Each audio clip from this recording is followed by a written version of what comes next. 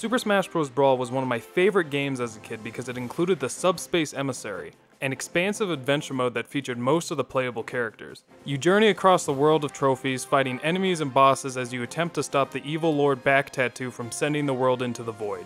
Normally, to traverse the levels you are expected to jump, but that sounds a little bit too casual for me. What if I were to beat the entire Subspace Emissary without jumping? Now, you might think, whoa, wait a minute, Andy. Nathaniel Scuttlebug Frame Perfect Positioning Jumpless Bandy already completed this challenge, why are you copying him? Simple. I'm not a casual.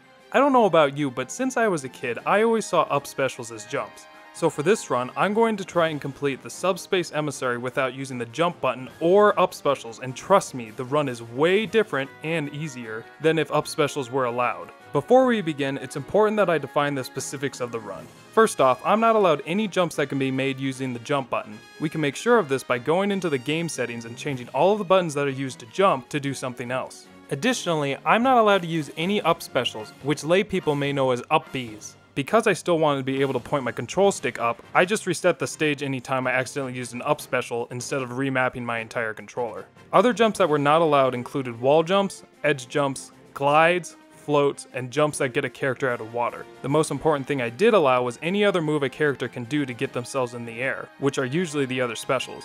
I also allowed myself to launch from minecarts, slide launchers, and from buried states, all of which I called ejections as they do not require the jump button to exit them. It may have been possible to avoid these, but I was already too far in the run before I considered it a conflict of interest. Another important point that I need to make is that this was played on an emulator, and I used save states, and I know that's pretty casual, but I'm a casual Smash player. My skill level in Smash is basically what you'd expect from someone who loved the game and beat all his neighborhood friends, but the second anyone with knowledge of competition level strats showed up, I'd be blown the fuck out. This channel may seem to be made with the purpose of causing me maximum suffering for your sadistic enjoyment, but it's really about overcoming challenges. So if I think it's worth cutting corners to save myself from wasting countless hours of my life, I'll do it if it doesn't cut into my standards. Also, if you're expecting some elite Mewtwo King level shit, lower your expectations, especially since I look even more like a casual in this video, not being able to jump. Now that's not to say there's not going to be some absolutely fucked up strategies in this run, but I'm getting ahead of myself. With all that being said, let's get right into it. We start off the run with the duel between Kirby and Mario. It really wasn't that interesting. In fact, most of the fights between other characters and bosses aren't too much harder than a normal playthrough since they don't require jumping, so I'm just going to skip over talking about most of them unless they were unique in some way. The same applies to ambushes, which are parts of the game that force you to fight a number of regular enemies before proceeding. There were some special cases, and I'll bring those up when we get to them. The first boss I encountered was Petey Piranha, which was a unique battle because the princess I chose to rescue would be my teammate for a future level in the run. I freed Zelda for no particular reason and continued on to Skyworld. This is where the run really begins, as it involves actually moving through a stage. I started as Pit, and are you fucking kidding me? I didn't expect to hit a literal wall in the first few minutes of the run, but here we are.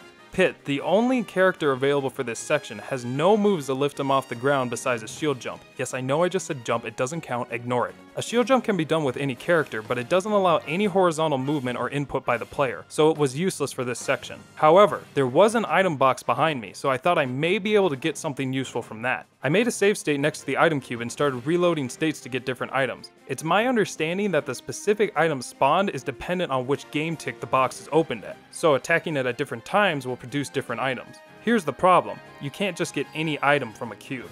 The cubes seem to pull from an item pool that is specific to each individual cube, and this particular cube only produces soccer balls, smoke balls, Mr. Saturns, bunny hoods, super mushrooms, poison mushrooms, and trophies, none of which are any help to me. You can apparently manipulate the item pools by changing the difficulty, as higher difficulties will give less useful items, but none of the difficulties seem to change this specific item cube's pool. By the way, I played this run on normal difficulty, if you were wondering. I tried shooting this item box up here in hopes that there would be a different pool of items, but I only got trophies from this one. Death warping my way over didn't work either. I even plugged in a second controller to see if I could do anything with that, but there are only two interactions I know of that can happen between player characters. The first is the warping mechanic that allows player 2 to warp to player 1, but I couldn't manipulate this to get me over the wall. The second is the ability of the players to push each other if they are close enough together. I tried using this to glitch one of the characters above the wall, but it was futile. Also, I'm pretty sure footstool jumping isn't possible in Subspace Emissary since both of the players are on the same team, but even if I could use it, I'd have to use the jump button. There was one last resort that I thought might work. Pit does have a glide, and even though I wanted to avoid it, this violation would be less severe than using an up special. Unfortunately, you must jump at least once in order to glide, and it must be a mid-air jump. This means I couldn't just fall off a ledge and initiate it. I even plugged in a Wii remote and used the motion controls to see if I could bypass the jump function, but that failed too. I just couldn't figure out a way to get past this, so I guess we'll have to start adding to this mark of shame. This run was now a minimalist challenge, looking to determine the least amount of up specials needed to complete Subspace Emissary. Moving on, I fought some baddies and came to another obstacle. There was no way I could make it across this gap on my own, but now I had enemies to blast me to the other side. This is what I called enemy launching, and I used it to overcome about 75% of the obstacles in the run. In order to do this, I needed an enemy to be on screen, so I was always cautious about attacking enemies because I didn't know when I would need them. I also needed to watch my damage. If it got too high, I would just get blasted off the screen without any hope of surviving, but if it was too low, I wouldn't get enough knockback to clear most obstacles, so it was a delicate balance to maintain. Further ahead, I met up with Mario and used the invulnerable Jix to knock me across most of the gaps. I struggled a little bit with these rotating platforms, but all it took was a well-timed fall to get past them. I proceeded to the next level with Zelda and Kirby, and oh, give me a fucking break. There weren't even any item boxes in the area, nor any useful structures or enemies. There was nothing I could do with Zelda, Sheik, or Kirby, so that's another up special to the counter. The following segment was pretty easy as I just had enemies launch me through most of it. I used these boulders to get over a couple holes and it was on to the next stage.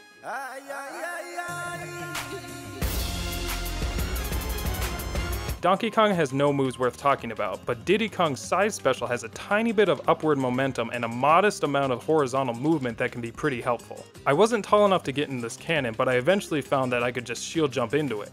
After that was the plane, where I ran into a more significant obstacle. I got to choose between Pit and Mario, but I had pretty much decided by this point I was never going to use Pit again after the events in Skyworld. Near the beginning of the stage, there is a moving wall that travels across several gaps. It's possible to run fast enough to overcome the first gap with a ledge grab, but the second one is much wider. My first idea was to build up enough damage to get launched by this enemy, but the direction of the knockback wasn't in my favor. Maybe it could have worked eventually, but what I ended up doing was way more sick. I used Mario's cape to suspend myself in the air so that the wall could push me far enough to grab the ledge. It took a couple hundred tries to accomplish, mostly because Mario kept wanting to wall jump off the moving wall, but damn, it was satisfying to finally get across. Remember when I said it was important to keep enemies alive? In ambushes, it can also matter what enemy you kill last and where you are when you do it. In this area, I had to be able to get over the ledge when the fight ended, or I would be trapped behind it with nothing to boost me over. This trumpet-ass looking ass over here kept frolicking out of range after I'd beaten everything else. I was forced to redo the entire fight, and this time, I ended the ambush with Mario to the right of the ledge so that I would have no problem progressing.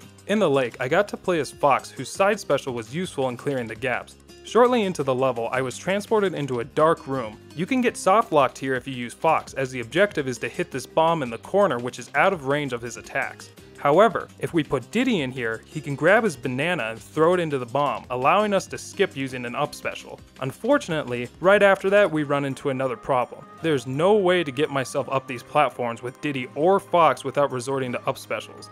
Although there is an item box over here, it only seems to spawn maximum tomatoes. So that's 1, 2, 3 more up specials added to the counter. The following area was a bit tricky since I needed to get up here to hit this button. The problem was that these bucculi only have one attack and it had set knockback, meaning it doesn't scale with damage, launching me the same distance every time. Luckily, the mites that spawn over here did have the potential to launch me up to the button, allowing me to progress. I spent a stupid amount of time trying to get this hammer bro to get me out of this pit and even more time waiting for him to hit me into this cannon. He kept jumping like a fucking idiot and wouldn't throw any of his hammers, forsaking both parts of his name. I eventually got launched and completed the level. Next was the Ruined Zoo.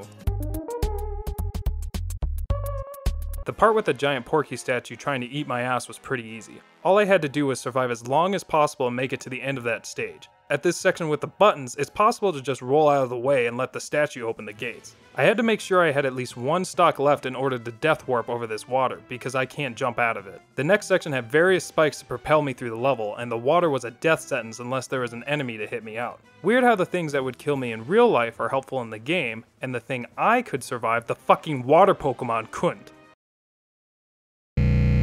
Neither Squirtle nor Lucas had any moves to get over this wall. I tried baiting an enemy over there, but the area before is an ambush and there are no enemies after them. And the enemies immediately before the ambush get exploded when the ambush happens, and the enemies before that are just too far away. I tried taking this bird from the beginning all the way back with me, but it just wasn't feasible. There were spikes right next to the wall, but they wouldn't launch me high enough. In general, stage hazards like spikes and lava have a set knockback, so I couldn't keep letting myself take damage and expect more air. I did, however, learn that it's possible to continuously block the spike's quote-unquote attacks. Not useful, but it was fun. I used Lucas's PSI magnet to give myself a little bit of height and a slower descent, but I didn't have enough horizontal momentum to get anywhere. I thought maybe, just maybe, I could glitch myself into this box, but no. Another up special added to the counter. Immediately after, I reached another gap that I couldn't cross without an up special. Squirtle was quickly descending the ranks to be my least favorite Pokemon, becoming useless in the face of water. Like, okay, I know you can't breathe underwater, but can't you at least do fucking something?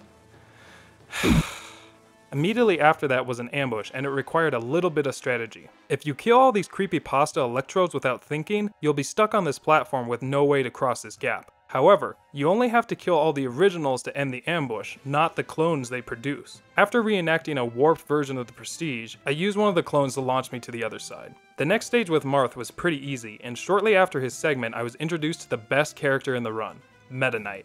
I mean, who else did you think it was going to be? All of Meta Knight's specials can be used to gain height, with his side special being the best of the three. If Meta Knight was playable in a stage, I made sure to keep him through the entire level, as there were barely any obstacles he couldn't overcome. After using the SS tier character to make a mockery of this challenge, I moved on to the forest stage. Yoshi's down special can be used to clear some jumps, as it does have some horizontal movement, but he was completely overshadowed by Link. With his grapple, he can cross most gaps with ease, but not all of them. He had one other ace up his hammer space. If you watch Bandy's video, you'll know that throwing Link's bomb down will only launch you to the left no matter which direction you're facing. But I'm surprised he didn't think about the other ways you can utilize the bomb, or maybe at least he didn't need to. You can throw it up and position yourself under it, or you can hold onto it until it blows up, both tactics launching you in numerous directions. You can also throw it against a wall to launch yourself in the opposite direction. With all these different possibilities, Link became a close second to Meta Knight, and I basically blew myself up through most of the stage. The next character I got to play as was also one of the best characters in the game, and not just because she has a gun. Zero Suit Samus's down special flings her into the air with a really nice arc. There was a slight trick to using it, as to land on fall through platforms I had to get myself out of the animation by doing a kick, but otherwise it's a great move and was actually really fun to execute. It can be used to bounce off walls, something it automatically does, but I thought this looked too much like a wall jump, so I never used this mechanic. She also has a tether whip that can grapple onto walls like Link's claw shot, but I apparently forgot this existed for most of the run. You get access to Pikachu shortly into the level, but only his side special was useful, and Zero Suit Samus was just so much better. There was one jump that was especially tricky, but I found the solution was just to initiate the down special while in midair. Besides that, the level was a piece of cake. Now it's back to Link. Of course, I resorted to bomb jumping. I had to build up my damage in a few spots to boost my knockback, which was really hard on some of the small platforms. After launching myself up, I came across 3 key doors that struck fear into my heart.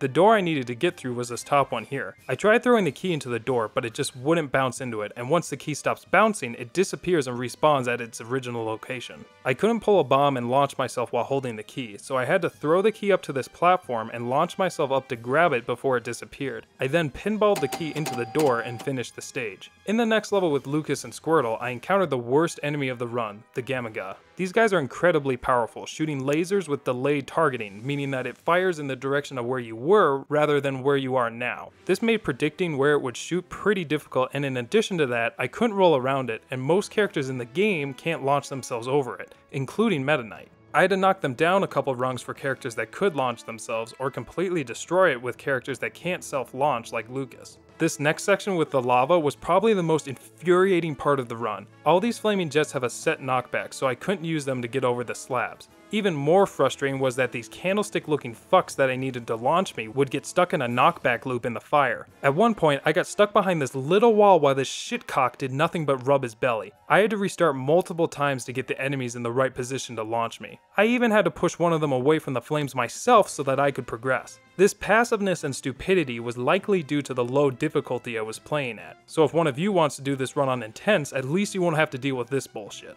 Shortly ahead, I got stuck in this room after an ambush. I had to reset several times until the enemies dropped a smart bomb, which I kept until that fight was over and used to launch myself into the adjacent room, which was another ambush. However, this time, the wall was much higher and these enemies only dropped healing items and other useless garbage at the end of the fight. I tried forever to get through this one without using an up special. Death warps weren't an option, but one thing I did try doing for a long time was timing this trackball to kill the last enemy after he had launched me into the air, the intent being that I would have enough height to clear the wall once the door opened upon its death. Unfortunately, even when delaying my fall with the PSI magnet, the time between its death and unlocking the door was just way too long. After over 100 resets, I conceded another up special to the counter and...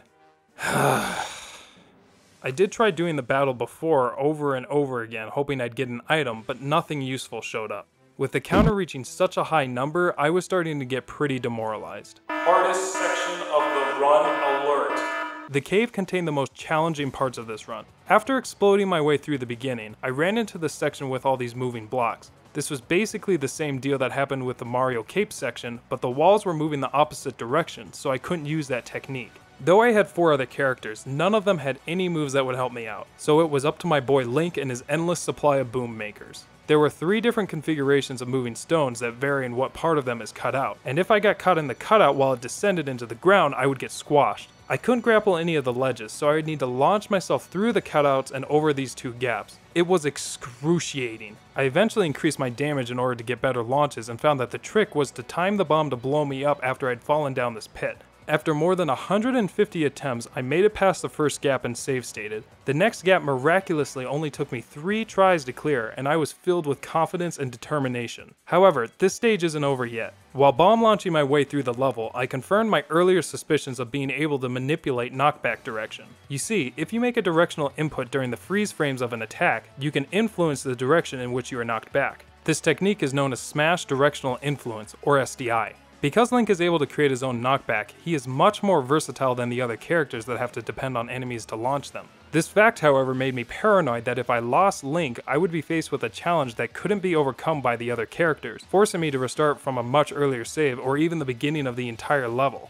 This resulted in me building up so much damage that I started to have problems getting through the level without launching myself into oblivion, which is what happened in this room with the Koopas and the moving platforms. The only way forward was to get the bomb to explode right above the level boundary and SDI in a direction that would send me high enough to land on a platform, but low enough so I didn't hit the blast line. I tried using this technique I saw in a task where using the camera mode and zooming out super far seemingly prevents the character from hitting blast lines, but I later found out that it's only possible in Project M's debug mode. Also, it's worth mentioning that the camera's reaction time is inversely related to the amount of damage the player has, meaning that at high damage percentages, the camera moves extremely slowly, increasing the chances that the player will hit a blast line and die. Anyway, after many tries, I successfully launched myself to this spinning platform wheel. Now I just had to launch myself again to the right, but it became obvious that Link's time in this stage had come to an end. I kept going too vertical and not enough horizontal when blasting myself. I did get to this moving platform by shield jumping, but after spending way too much time trying to get the perfect launch, I ended Link's tortured existence and formulated a plan to get across with another character. As Mario, I kicked off this Koopa's wings and pushed him onto one of the moving platforms. I then spent an agonizing amount of time building up damage, manipulating the Koopa to launch me to the right,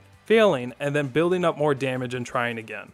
I had to make sure to elicit attacks from the Koopa at certain times because if he got too close to the edge, he'd just yeet himself off the wheel. I also had to be careful not to fall on him when I came back for more damage. After a stupid amount of attempts at different percentages, I finally got myself up to 190% and successfully launched myself to the next area. Following that, there were just a couple more enemy launches and I had completed the cave after an hour and over 500 deaths.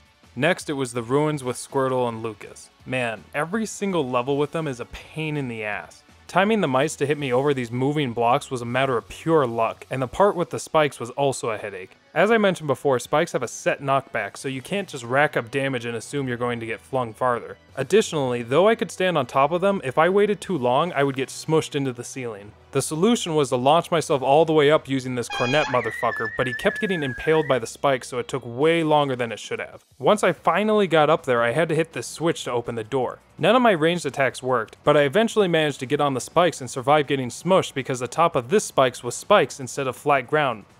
wait. I hit the button with the PK fire and progressed further into the ruins. The next issue in this stage was the area with all these buttons and fast closing doors. In a normal run, it acts as a fast paced section where you press the button and have to get through the door before it closes. Thankfully, it isn't really that tight of a window, but in my case, I can't jump up the first wall. The solution was to get this mellophone through these 2 doors and back to the wall where I could have him launch me. It was immensely frustrating. The first step was to push him to the door, which took fucking ages. The next obstacle was getting him trapped in between those 2 doors. Look how happy he is in there. Disgusting. I timed the opening of the door to match when he was frolicking in the other direction and got him to his final destination. Once there, I had to hit this button and get him to launch me through the next door before it shut. It took a long ass time, but I eventually got through it with the help of a mutated Pokeball. I had to do the same thing with these dickwads to get through the next gate, which was sickeningly tedious as I had to hit 2 buttons this time. After getting slapped in the face with balls for around 15 minutes, I finally made it through. Meta Knight was available in the subsequent level, so it was pretty easy. The only thing that gave me trouble was this arm ache, but I think I'm just bad at the game. After way too many deaths, I defeated it and moved on to defeat the boss. In the next level, I had the option to play as Link. You already know how it went down.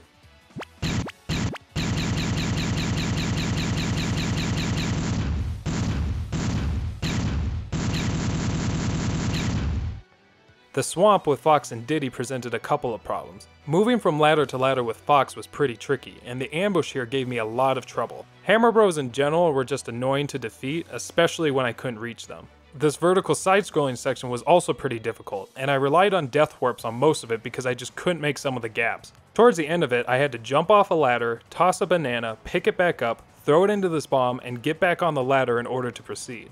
After getting Falco, the only other exciting things in the rest of the level were the large amount of precision spring launches I had to do and my use of the vines to get launched out of the water. Returning to the research facility, Zero Suit Samus made the beginning pretty easy. I got the suit and immediately felt a sense of dread from having lost my down special acrobatics. Suit of Samus still has the grapple, so it wasn't all that bad. One thing I should point out is that you can't chain the down special bombs to gain extra height, at least not like you can in Melee. Speaking of which, that was the first game I wanted to do jumpless, but it had already been tasked by Stingray's 110, so be sure to check out that sick video after this one. The section with the moving boxes was hell, and I spent 10 minutes trying to find the correct timing in SDI to launch myself. The Auto Lance added itself to my list of enemies. I tried for a real fucking long time to get myself over this wall with bombs, and I made it to the moving platform section. The goal was to launch myself up onto this platform over here using these robots from the Incredibles movie. It took a long time and I got really frustrated. You son of a bitch.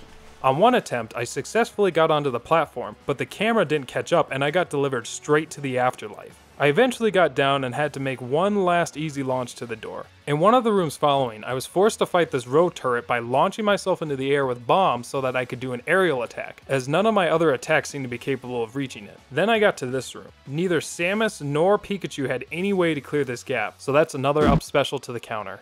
In the Outside the Ancient Ruin stage, I played as Captain Falcon while completely ignoring the other spacefaring character. There are a couple of great things about Captain Falcon.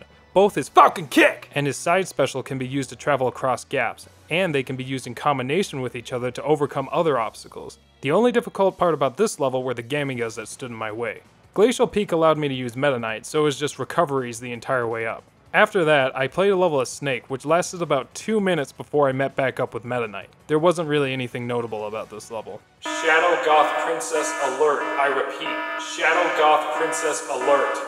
After rescuing Peach and Zelda, I now face the stage that I had been dreading since the beginning of the run. How the hell would I get anywhere when there's no enemies and neither of my characters have useful moves? Peach does have her side special, but she doesn't gain any height with it. I didn't want to use her float to cheese this, so I racked my brain for any other possibility. Wait, hold on. I remember when I used to play this with my friends, I'd sometimes get other items when I used Peach's down B. Let's see if there's anything Oh shit, I can pull a bomb out? That's really fucking helpful. Oh no. Oh no, oh no, oh no, oh no, oh no, oh no. Why are we still here? Just to suffer? Every night, I can feel my fingers. I swear, I pulled at least 1,000 turnips, and there were several spots where I had to do this. The only thing I want to say about this is that if you're trying this run yourself, you can hold down the control stick and just keep pressing B instead of another button to throw the turnips. This makes it so when you get a different item than the turnip, you won't throw it, preventing you from accidentally yeeting a bomb like I did several times. After plucking all of Trophy World's turnips and single-handedly solving the problem of world hunger, I had an easy Samus level before running into a roadblock in the second part of the Subspace Bomb Factory. I needed to break these blocks and jump to the top of this section to hit a button that was a requirement for opening this door, but Captain Falcon had no moves that could reach any of the blocks. I used Diddy to break the blocks with his banana like I had in previous levels, but now I had to find a way to get up there. What I did after about an hour of different strategies was use this Rob to launch me up to the second row of blocks, and then I just threw an item at the button. A little further on, there was a moving platform I couldn't reach, but I just death warped to get past it. I did a cool juggling act with a key, and after a vertical side-scrolling section, I fought Meta Ridley, one of the only boss fights that took a little bit of thinking.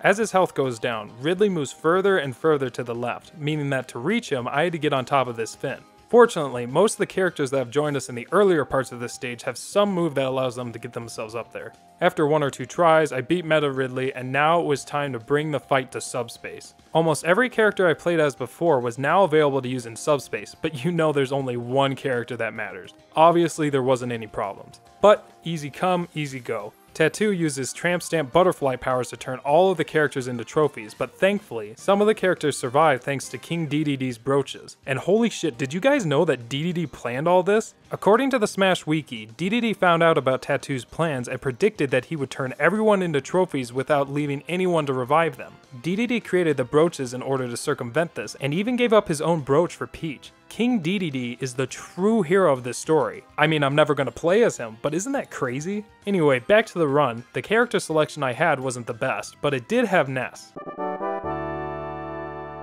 It actually went pretty well until I got to this part. I needed to get launched way up off the screen here, but my damage was too high and I kept getting killed, so I spent a lot of time respawning the enemies in the area prior and using save states to farm the food to heal myself. In hindsight, I probably could have just restarted the level and got to this part with less damage, but whatever. When I finally got up here, I ran into another issue, as there were no enemies to launch myself past these pendulum platforms. I killed Ness hoping I could death warp, but I just got Weege in the same place. Things weren't all that bad though. In addition to his side special launch, Weege can lift himself off the ground quite high with his Ouija Cyclone. This got me through most of the level, but it was difficult in the areas with these glowing stairs. Once I hit the gold one, the others are on a timer, so I had to ascend pretty quickly in order to clear them. One particular set of stairs was incredibly difficult. I had save stated my way halfway through, but my computer lags when I create and load a save state, so I didn't make any more states in fear of running out of time. For this set of stairs, I had to press the button extremely fast. I'm estimating at least 8 or 9 inputs a second.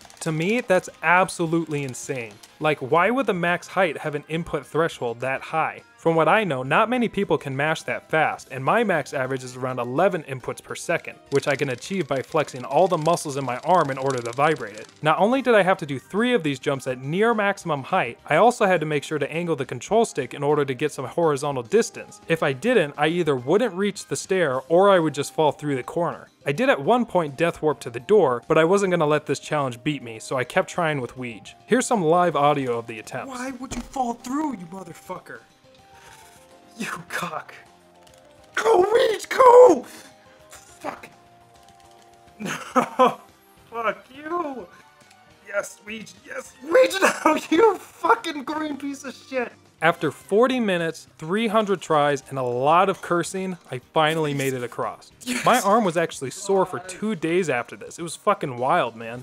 In the next part of Subspace, I only had Kirby to use, but thankfully I was just able to launch myself through the entire level. I rescued Meta Knight, made 200 attempts to launch myself successfully past this area, and had to time an ambush enemy to launch me into the air while it died so I could land on a platform that spawns upon its death. Now it was time for the final level, the Great Maze. This behemoth of a stage contains many of the previous areas with slight modifications, a plethora of bosses, and the ability to choose any character you've rescued. I picked Meta Knight, and the rest doesn't really matter. There are healing stations placed quite frequently across the map, and you can even switch your characters if you want to, but I never did. I used Meta Knight the entire time, and there's literally nothing worth talking about. It was all a breeze. After clearing every area in the maze, I was able to face Tattoo, but not before adding one last character to our team. I actually chose Sonic as my first character because of his homing attack, which made it easy to attack Tattoo, who moved above the ground for most of the fight. Other than that, I just chose some favorites over the course of the run that had some sort of aerial ability. It was a pretty easy boss fight, and it ended in Tattoo getting killed by a hothead despite numerous attempts to kill him with the Mr. Saturn.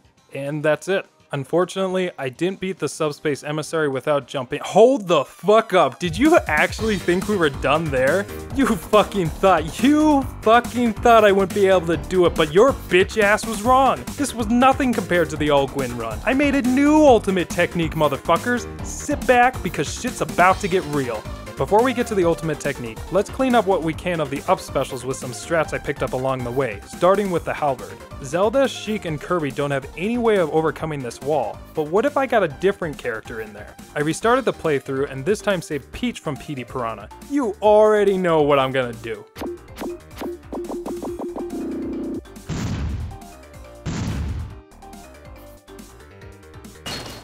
I did have to redo one level as Peach, which was no issue, and the only other part of the game this decision affects is this boss fight, which I also redid. Another up special I cleared from the counter was in the research facility. I didn't know until after my first playthrough, but it is possible to switch back into Zero Suit Samus by inputting up taunt, down taunt, and up taunt extremely quickly. I use this to simply acrobat my way over the ledge that had stumped me before. What about the rest of the up specials? This is where the ultimate technique comes in. A mechanic introduced in Brawl was the use of stickers, which you can collect throughout the game, even the normal Brawl game type. These special adhesives give your character buffs to be used in Subspace Emissary. Most of them are related to stat increases like attack power or launch resistance, but there are a special type that allow you to start each step with an item. A step refers to any time your character is loaded into the game, whether by going through a door, the spawn at the start, or after a death. You can have a beam sword, a Mr. Saturn, and oh, what's this? I started to grind the Bulldog sticker by setting all the items off except sandbags and stickers, used the special Brawl to increase speed, and made a custom map to increase efficiency. I mapped the controls of Player 1 and Player 2 to the same buttons on the same controller and absolutely annihilated sandbags for over 5 hours. By the end of it, I had more than 600 different stickers and many duplicates, including a good amount of Bulldog stickers. So let's start with Pit. Thankfully, you immediately start levels with the Ba-Bomb, but I still had to rush over to the wall before it exploded. After 100 attempts trying to shield jump and launch myself over, I finally cleared the wall by using a poison mushroom from the item box earlier.